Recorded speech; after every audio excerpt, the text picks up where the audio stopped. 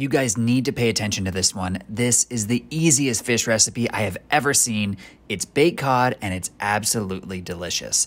Start by adding the cod fillets into a baking dish and pour some melted butter on them.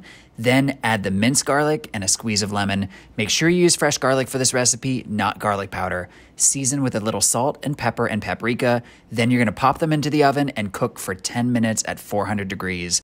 The way you know they are done is when the skin flakes up when you poke it with a fork. Enjoy.